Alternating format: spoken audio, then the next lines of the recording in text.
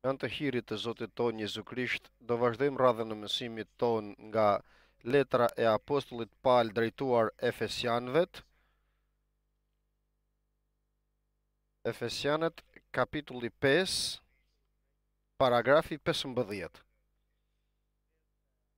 Efesianët kapitulli 5, paragrafi 15.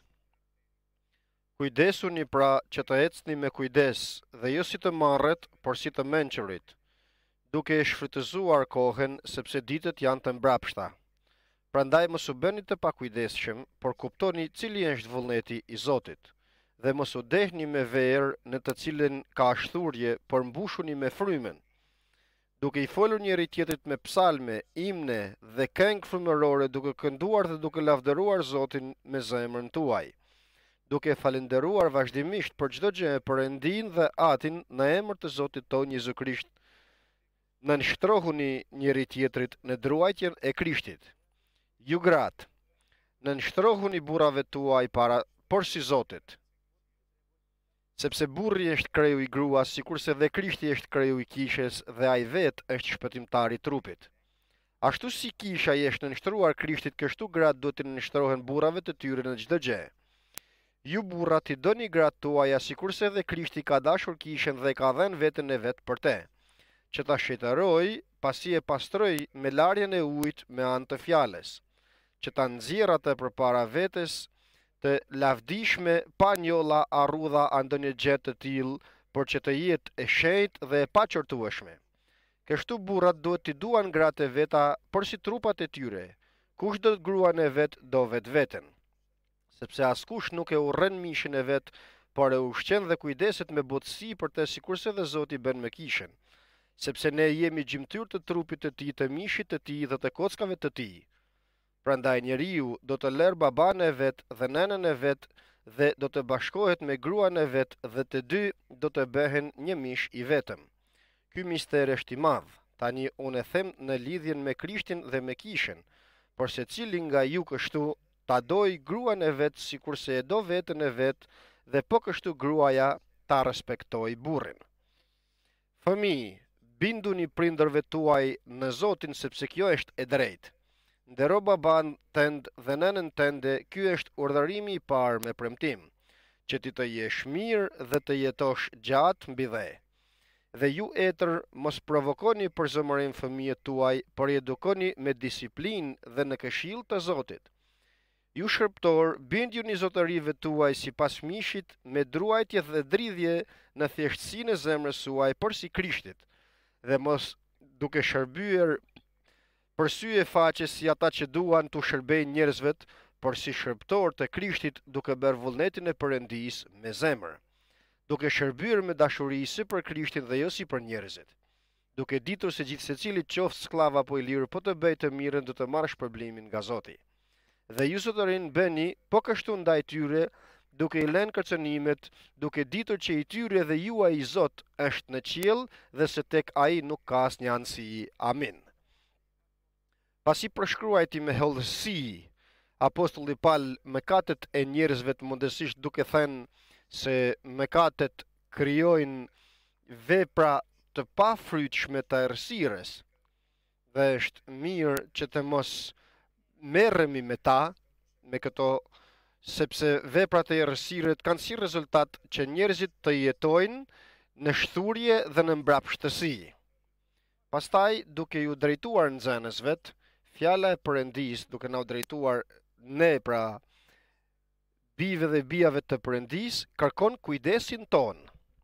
Dhe është shumë e rëndësishme dhe serioze që të jemi të kujdesshëm, sikur se thot Zoti jon, kini kujdes, rrini zgjuar dhe lutuni. Pra kërkon kujdesin ton dhe na thot, kujdesuni pra që në një brez të mbrapësht që jetoni, në një botë ku i paudhi do të bëhet më i paudh, kini kujdes sipas fjalës të Perëndisë, sepse i drejti do të bëhet më i drejtë. Dhe drejtësia e njeriut nuk është në atë që në çfarë paraqitje të kemi vetëm, ose çfarë duam vetëm, ose dhe akoma se në çfarë mendojmë se apo as në atë që mund të bëjmë.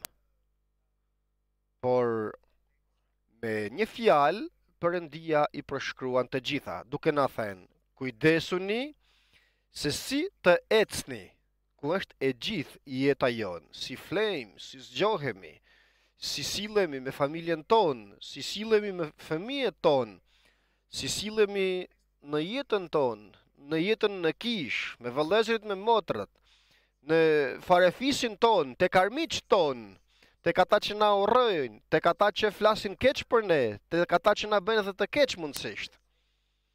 Kujdesni pra se si të ecni dhe mundësisht me kujdes. Pra është shumë e rëndësishme me saktësi në fjalën e Perëndis, jo vetëm të jetojmë thjesht, por të ecim. Dhe këtë fjala e Perëndis e përshkruan si ndershmëri. Dhe mundësisht na zbulon fjala e Perëndis se akoma edhe Zoti jon Jezu Krisht, njeriu Jezu Krisht që lindi nëpërmjet frymës të shenjtë dhe nga Maria e Virgjër dhe u rrit si njeri 30 vjet duke qenë i bindur tek prindërit e tij, duke punuar në profesionin e teatrit të tij, por kur erdhi koha e përshtatshme që babai i tij e urdhëroi, pra ati Perëndi e urdhëroi që njeriu i pa mëkat të shkojë të pagëzohet me pagëzimin e faljes së mëkateve nga njeriu Gjon Pagëzori, profeti, me ndershmëri të plot, eci plotësisht sipas vullnetit të Atit Perëndi. Dhe ky ishte edhe vullneti i tij. Në trajt Perëndie duke qenë, nuk mendoj që të rrëmbehej në qiell që të jeti barabart me Perëndin, as se dikush ja vodhi lavdinë e tij. Për këtë arsye duke ju drejtuar nxënësve të thotë, ta mohoni veten tuaj, të merrni kryqin tuaj dhe të ndiqni. Por e predikon, e mëson, por i pari është që vuri në jetë. E mohoi lavdin e perëndishmërisë që kishte, e boshatisi veten e tij nga lavdia që kishte. Dhe si, duke marrë u boshatisi lavdin e tij duke marrë trajt shërptori. Dhe pasi mori trajt shërptori, i krishteri nuk është sklav, është i lirë. Të çliruar nga mëkatet, thot apostulli Paul, që të mësojmë të ecim plotësisht sipas vullnetit të Perëndis, sipas frymës, të çliruar nga mëkati, të lirë kështu, dhe apostulli Paul e thot akoma më tepër, të lirë nga të gjithë, duke i shërbyer Perëndis. Dhe kur njeriu i shërben Perëndis, bëhet shërbëtori i Perëndis, çfarë do të thotë? Do të thotë se ecën plotësisht në vullnetin e tij. Një shërbëtor nuk është shërbëtor vetëm 10 orë në ditë, por ka Zot dhe Zoti i tij është ai që është Zot për 24 orët e 24 orëshit. Dhe nuk ka të marrë në dorë gjendjen vet, sepse nëse merr në dorë gjendjen vet, atëherë jashtë urdhrave të Zotit të tij. Dhe nuk është atëherë një shërbëtor i mirë, shërbëtor i çmuar, është shërbëtor i pabindshëm. Zoti jon, pra, duke marrë trajt shërbëtori, nuk e humbi trajtën e perëndishmërisë të qenies së tij, siç ishte, por mori trajt shërbëtori dhe pas ju bëjnë ngjashëm me njerëzit, biri i Perëndis, Perëndia vet, pra fjala e Perëndis, u bëjnë ngjashëm me njerëzit, do më thënë që të vuaj, sikur vuan të njeriu, sikur vuan njeriu, në mënyrë që ta kuptojë mirë njeriun. Dhe pas ju bëjnë njëjtë me njerëzit, atëherë e përuli edhe veten e tij. Si e përuli veten e tij? Çfarë do të thotë përulje? Duke u bindur plotësisht. Kjo është përulja. Ai që bindet, nuk është ai që ka trajt për ulljet, për në të vërtetën nuk për ulljet, sepse ai kështu quhet hipokrit. I përullur është ai që së pari i bindet fjalës të Perëndis, duke u bërë shërbëtor i Perëndis, le që është i lirë. Dhe i pari që mësoj është Zoti jon Jezu Krisht, për të cilin ati Perëndi duke e prezantuar thot, ja shërbëtori im, në të cilin jam kënaqur, të cilin e përkraha, të cilin unë vura frymën time të shenjtë, të cilit i dhash mision, i dhash vepër për të bërë. E përulli pra vetën e tij, duke u bindur tek ati i tij dhe mundësisht deri në fund të jetës së tij, deri në vdekje, deri në vdekjen në kryq. Për këtë arsye e coptoi djallin. Për këtë arsye u bë njeriu Jezu Krisht fitimtar, i vetmi njeri që fitoi djallin dhe doli fitimtar. Çfarë do të thotë se fitoi djallit? Nuk arriti djalli ta tërheq në mëkat, ta mashtroj dhe ta çojë në mëkat, që ta trem, ta terrorizoj, të përdor metodat e tij, nuk ja arriti, por dështoi. Zoti jon pra fitoi dhe thërret, ja, unë kam fituar, thërret Jezu Krishti. Për këtë arsye, nga që është fitimtar, ati Perëndi e lartësoi dhe i dha emër mbi çdo emër. Dhe cila ishte karakteristika e tij? Ishte ndershmëria që kishte.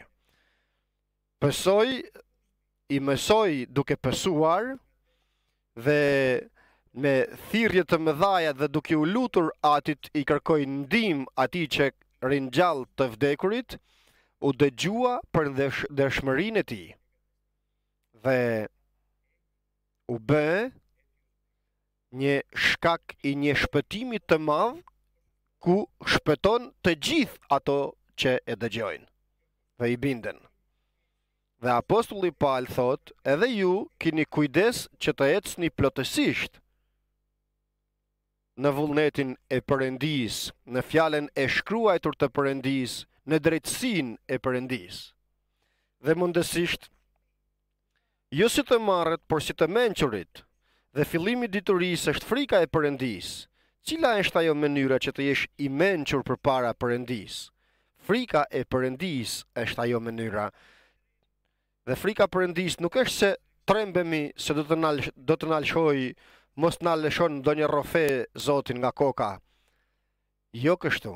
Por frika Perëndis është që të mos bëjmë diçka që të mërzitet ai.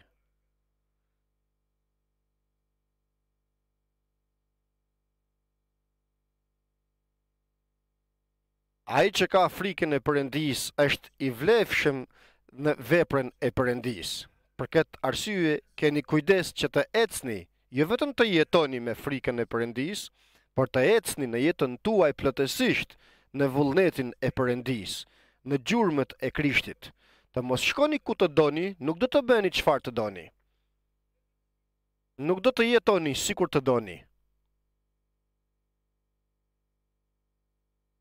Këdo që Krishti e ka çliruar, me të vërtet është i lirë, dhe atë që Krishti e ka çliruar, pret që ta shohë që t'i shërbej atij, Zotit të tij, pra Krishtit, në mënyrë që të mundet edhe ai në fund të jetës së tij të thotë sikur se dha apostulli Paul, se luftën e mirë e luftova. Luftën ose betejën për të cilën Zoti kishte përgatitur për mua e luftova. Luftova jo luftën time, por luftën që Zoti më kishte vënë të luftoja. Ka shumë luftëra. Një është lufta e mirë, sikurse një është bariu i mirë, kështu është edhe një lufta e mirë, lufta e mirë e të krishterit. Luftën e mirë e luftova. Dhe lufta e mirë ka vuajtje, ka shejtërim, ka udhëzim të frymës të shenjtë, ka frytdhënie dhe në fund ka edhe këtë që thot eja shërptori mirë dhe besnik, në pak qëndrove besnik duke u munduar në betejën e mirë, kurse tani erdhi radha ime dhe kështu që në shumë do të vendos. Rrugën time e mbarova. Cilën rrugë? Rrugën time, atë që Krishti kishte përgatitur për mua. Rrugën e Krishtit pra. Sepse gjithë secili nga ne ka një rrugë të përcaktuar nga Perëndia përpara krijimit të botës, që të ecim në vepra të mira, të cilat i përgatiti Perëndia për ne përpara krijimit të botës. Atëherë pra, keni kujdes si të ecni plotësisht, duke luftuar në luftën e mirë dhe duke ecur në të vetmen rrugë që Perëndia ka përgatitur për ju. Dhe nëse do t'ja arrini, thot apostulli Paul, sikur ja arrita unë, të mirëmbani dhe besimin tuaj, sepse lufta e djallit është që të humbasim besimin. Të pushojmë së besuari Perëndis dhe t'i besojmë fjalës të tij. Çfarë do të thotë besim? I besoj Jezu Krishtit, dhe kjo do të thotë se i besoj sikur të vërtetës së plot të fjalës të tij, dhe eci sipas fjalës të tij. Fillimisht sipas fjalës së shkruajtur dhe veçanërisht zëri i frymës të shenjtë, i veçantë për gjithë secilin ne, ku është e zbuluar kjo tek ato të cilët me kujdes të veçantë ecin plotësisht në vullnetin e Perëndis. Nuk janë të pamenqur, por janë të ditur. Dhe mençuria nga ku vjen? Krishti është dituria e Perëndis dhe forca e Perëndis për ne. Nuk ka dituri njerëzore. Vetëm dituria qiellore është ajo që e drejton njeriu të ecë nga bekimi në bekim, nga lavdia në lavdi, dhe të bëhet i drejti më i drejt dhe i shenjti më i shenjt. Dhe gjithashtu,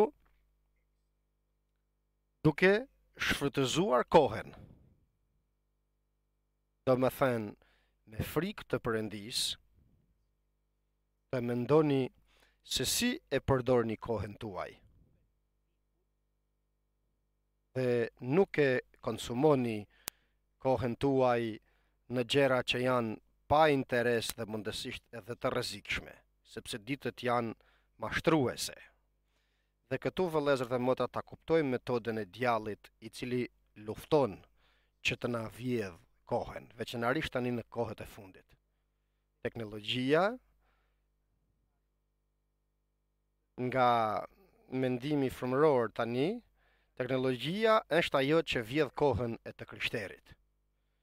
Qoftë me lojra, video, games, do më thënë ato lojrat, qoftë me shikime në ekran, qoftë me krijime në ato ekrane duke krijuar shoqëri dhe miqësi, do më thënë është e mrekullueshme se si arriti djalli këtë. Shikoni në shtëpitë tuaja se çfarë bëjnë fëmijët. Dhe mos them për të mëdhenj tani. Vallë me çfarë merren? Me një laptop, një iPad, gjithë kështu, të gjithë, me një telefon. Është e nevojshme që të kuptojmë se është lufta e djallit kjo që të na vjedh kohën, që të mos e vendosim, të gjithë kemi pësuar këtë dëm, disa herë, dikush pak, dikush më shumë, dhe dini se kjo përfundimisht, kjo gjë, arrin, edhe unë tani në fund i kam kuptuar këtë gjëra, arrin sikur një të mvaresh, sikur një që është i mvarur nga droga, që nuk mund të shkëpuz veten, që nuk mund të qëndrojnë pa atë që të merren pra me laptopin e tyre, apo me iPadin, nuk munden të mos merren me ta. Pra, bëhen sklever të tyre. Nga mëngjesi deri në mëngjesin tjetër, dikund lexova se një i ri me lojra, video games, lozi 9 ditë dhe vdiq. 9 ditë pa ndaluar. 9 ditë dhe pastaj vdiq fare. Ditën e 9 zemra e tij pushoi. Dhe ai kishte baba dhe kishte dhe nen, nuk ishte i krishter. Nuk mund të mos i thonin ma çfarë bën aty. Dhe bëhet kjo lloj gjenjet kaq akoma më e keqe se sa heroina apo se sa kokaini, nuk ja dim tash ne ato aty.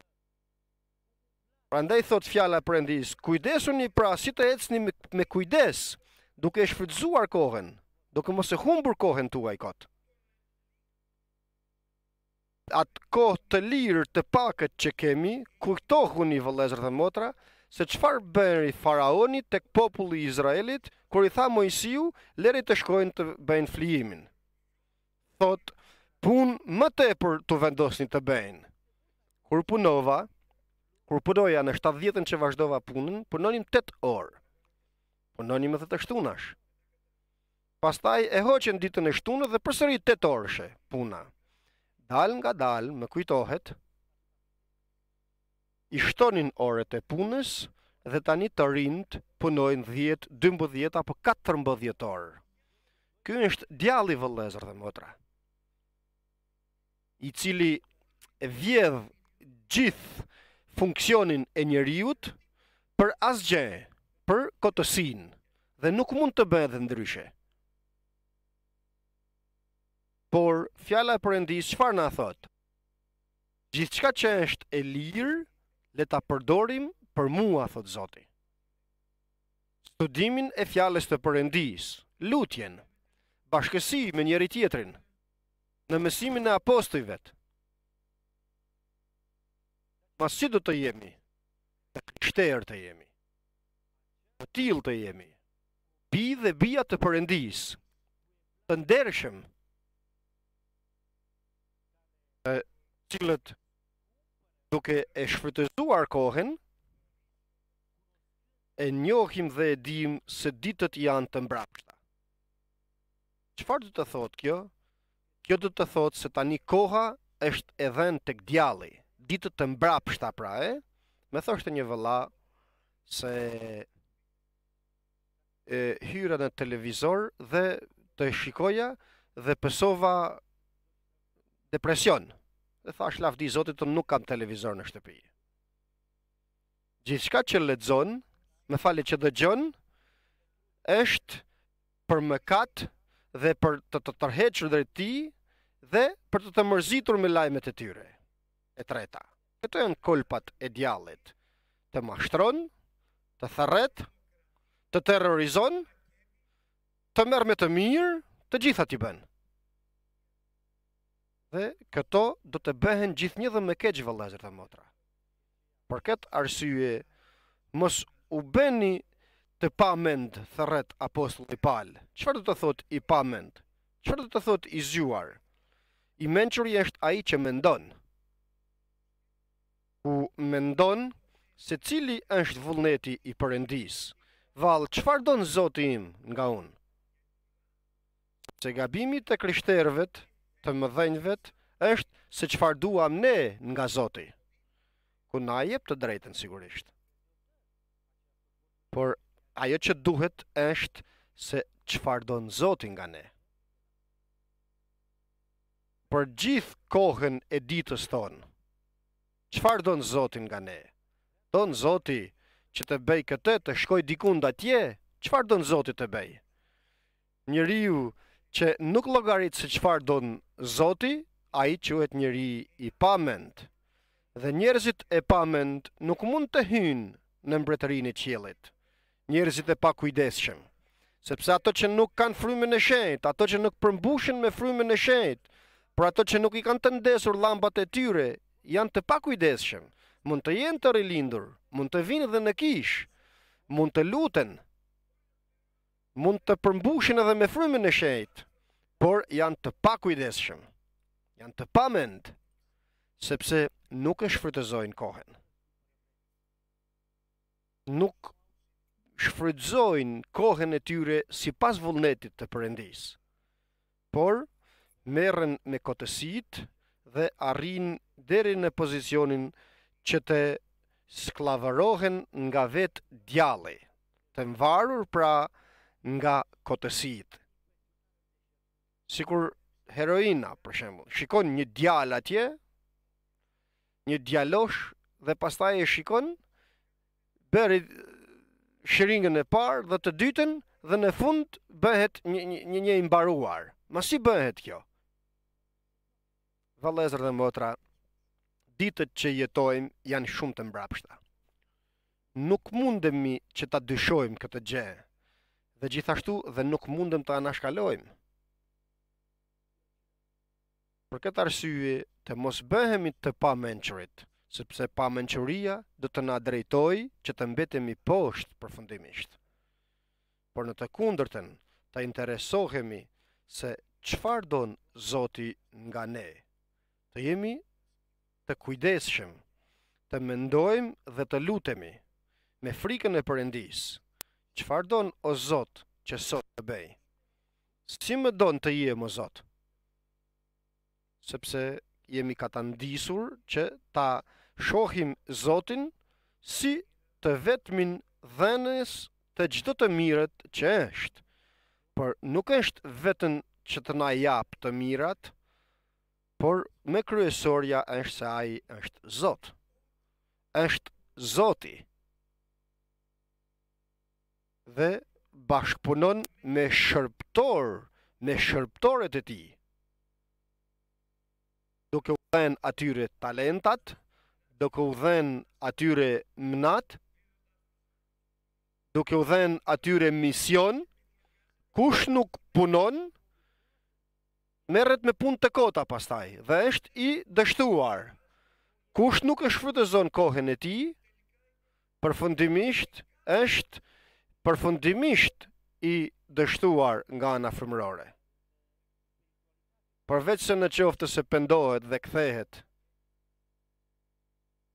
sepse Zoti jon thot, punoni jo për ushqimin që prishet, por për ushqimin që mbetet në jetën e përjetshme.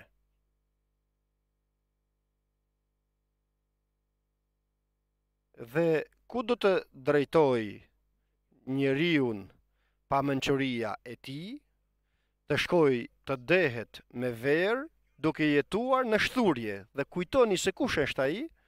Është shërptori, por jo i mirë dhe i besniku, por është i mbrapshti dhe përtaci. Përse? Sepse i mungon një karakteristik. Nuk pret Zotin e tij. Nuk pret, humbet durimin e tij, grindet, humbet dhe besimin e tij. Humb shpresën e tij. Nuk është nga ato që presin Zotin, ku të cilët i ripërtërin forcat e tyre si shqiponjat, por mund të jenë të fortë dhe të fuqishëm, por do të bien në qoftë se nuk presin Zotin. Dhe kjo, vëllezër dhe motra, ky është sekreti i madh i të krishterëve, ku të cilët me të vërtet bekohen nga Perëndia. E pret Zotin në jetën tënde. Pret Zotin të veproj. Është fjala e Perëndis, fjalë perëndie me të vërtet që vepron në jetën tënde, apo u lodhe, apo i humbe shpresat, apo e humbe dhe forcën tënde. Kjo ndodh tek të gjithë që nuk presin Zotin, dhe do të lodhen, dhe do të humbin forcat e tyre, dhe do të humbin edhe rrugën e tyre. Sekreti i madh është që të jesh nga ato që presin Zotin, dhe gjithashtu të shpresosh tek Krishti dhe vetëm tek Krishti. Të besosh se është Perëndi i mirë, se të don, të besosh se bën hir dhe do të bëj hir, dhe të besosh se do të jap forcën e frymës të shenjtë.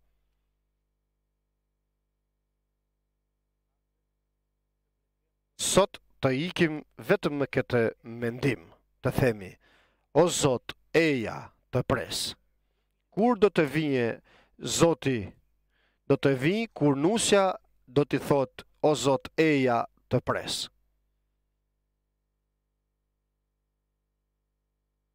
Mos u dehni pra me verë që të qonë në shthurje, por çfarë të bëni?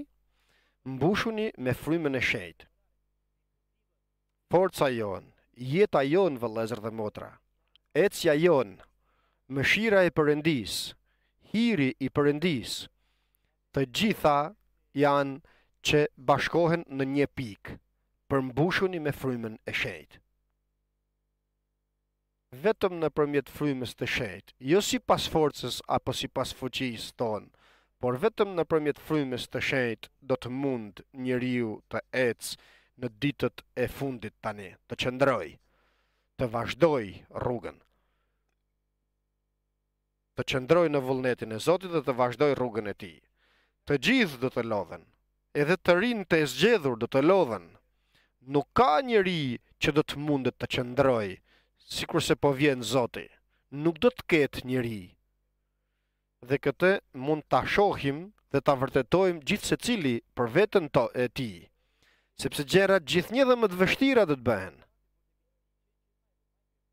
Personalet, gjërat familjare, marrëdhëniet njerëzore, marrëdhëniet brenda në familje. Fëmijët gjithnjë dhe më të pabindur do të bëhen. Një vetëm është shpresa jonë, të përmbushur me frymën e shenjtë të presim Zotin. Nuk ka mënyrë tjetër që të mund të jetojmë. Dhe këtë na e siguron fjala e Perëndis. Nuk ka mënyrë tjetër se si të qëndroj familja jote, gruaja jote të qëndroj, burri yt të qëndroj në besim, kisha të qëndroj. Nuk ka mënyrë tjetër veç se një, të përmbushur me frymën e shenjtë, të presim Zotin, dhe që të presim Zotin, çfarë do të thotë? Do të thotë duke shfrytzuar kohën. Të kemi kujdes të ecim plotësisht në vullnetin e Perëndis që është i mirë dhe i përkryer. Vëllezër dhe motra të dashur, nuk janë vitet e dikurshme ku ne edhe si të krishterë, edhe jo si të krishterë kemi jetuar. Por tani gjërat do të bëhen të vështira dhe do të bëhen gjithnjë dhe më të vështira. Gjithnjë dhe më të vështira. Dhe vështirësia nuk është vetëm vështirësia ekonomike. Edhe kjo është, por do të thoja se është më e pakta. Përse? Sepse është e shkruar, se nuk e pash të drejtën të braktisur dhe birin e tij të kërkoj bukë. Në qoftë se nga ana frymërore ke mbarësi, Perëndia do të jetë bashkë me ty edhe në gjërat fizike. Nëse nga ana frymërore nuk ke mbarësi, atëherë nuk do të shkojë mirë as gjendja fizike. Janë ligje frymërore këto, nuk mund t'i ndryshojmë. Dhe të rinj të zgjedhurit do të lodhen, edhe të njerëzit e fortë do të lodhen. Janë ditë të mbrapshta. Për këtë arsye, përmbushuni me frymën e shenjtë dhe të kuptoni, të mendoni me mençuri se cili është vullneti i Perëndis. Dhe si do të përmbusheni me frymën e shenjtë? Ne e dim shumë mirë. Shenja që na pagzoi Zoti me frymën e shenjtë dhe erdhi përmbushja e parë me frymën e shenjtë janë gjuhrat e panjohura. Dhe shenja e çdo përmbushjet me frymën e shenjtë janë gjuhrat. Nuk mund të thuash se përmbushem me frymën e shenjtë dhe nuk flet gjuhrat e panjohura. Dhe kur të përmbushesh me frymën e shenjtë dhe flet gjuhrat e huaja, atëherë edhe do të psalish me psalmet, do më thënë, thot për psalmet e Davidit, ku ne nuk i kemi, base keq kjo, por nuk i kemi, me himne, frymërore sigurisht, ku shkruajnë këto himne vëllezërit dhe motrat që janë të përmbushur me frymën e shenjtë dhe duket himni drejt Perëndis, dhe pra dallohet himni drejt Perëndis dhe këngët që këndohen në botë, dhe me këngët frymërore, që psal pra nëpërmjet frymës të shenjtë. Është shumë bukur vëllezër dhe motra kur të psalim ose kur të këndojmë nëpërmjet frymës të shenjtë. Duke kënduar pra, duke psalur dhe duke lavdëruar Zotin me zemrën tuaj. Prandaj kur këndojmë himnet, nuk këndojmë thjesht, por i psalim himne Perëndis me gjithë zemrën tonë. Kam një nip i vogël në mosh, ka vazhduar të psale tani. Të këndoj himnet dhe duke kënduar himnet e vizitoj Perëndia. 8 vjeç është apo nuk është i vogël, e vizitoj Zotin, nuk e kishte besuar kur kështu. Por vëllezër dhe motra, fjala e Perëndis është po dhe amin. Por njëkohësisht të mos harrojmë kur, vëllezër dhe motra, që ta falenderojmë Perëndin. Jo të grindur, as përpara Perëndis të grindur, as përpara njerëzve. Ai që grindet, ai që ankohet, ai që bën të tilla nuk i pëlqen Perëndis. Por një që përmbushet me frymën e shenjtë dhe në pozicionin më të vështirë të jetës të tij, vjen princi i paqes dhe i jep paqe në zemrën e tij. Dhe mundet pastaj të falenderoj gjithmonë. Keni kujdes vëllezër dhe motra, tek psal për të gjithë, tek Perëndia dhe Ati në emër të Zotit tonë Jezu Krisht. Nuk e falenderojmë Perëndin për vëllezërit e mirë, por për të gjitha e falenderojmë. Fjala e Perëndis thot skandalet do të vinë. A falenderojmë Perëndin edhe për skandalet, sepse nëpërmjet skandaleve përpara Perëndis zbulohen njerëzit e sprovuar të Perëndis. Sigurisht mirë ato që i sjellin skandalet.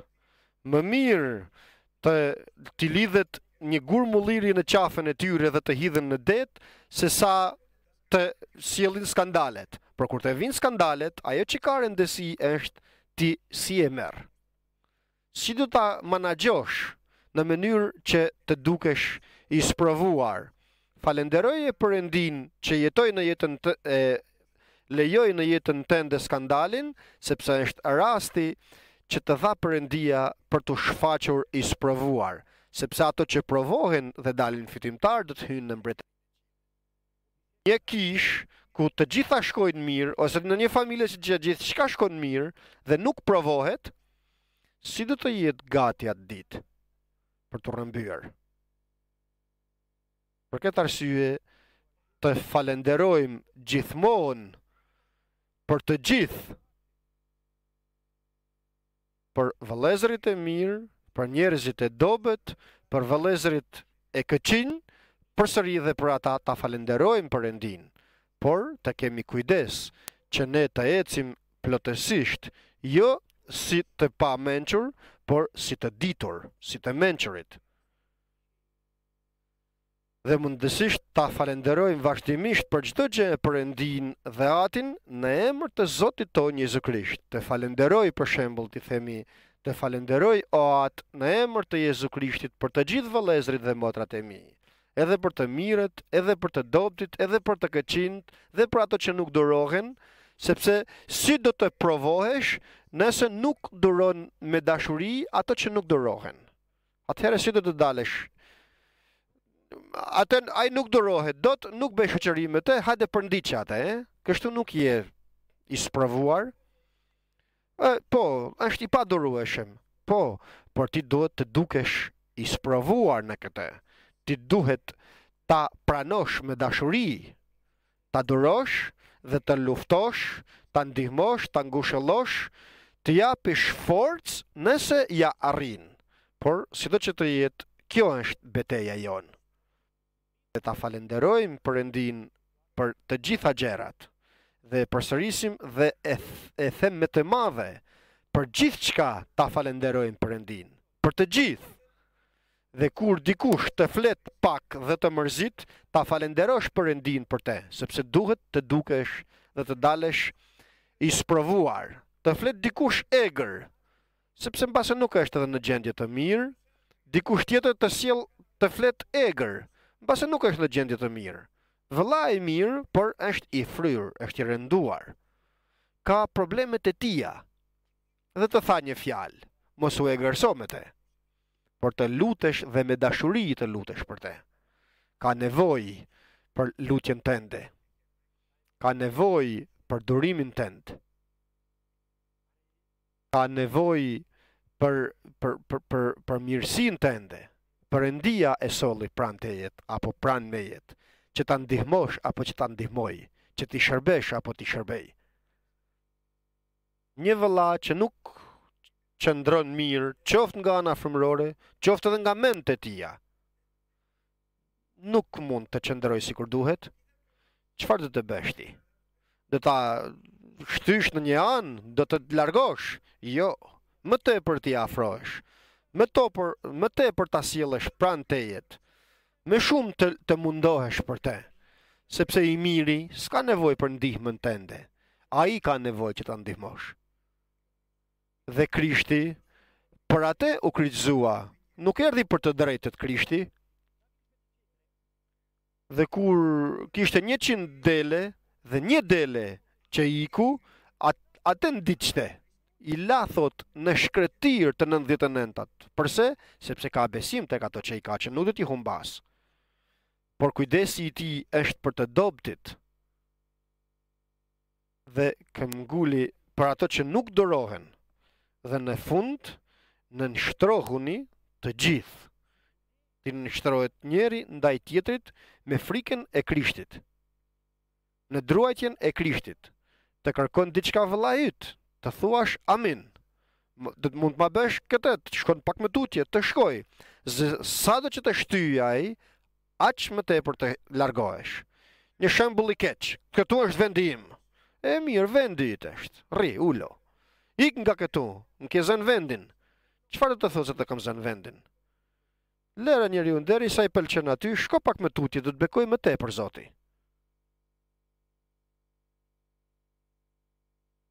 Çfarë do që të thotë gruaja jote ta bësh?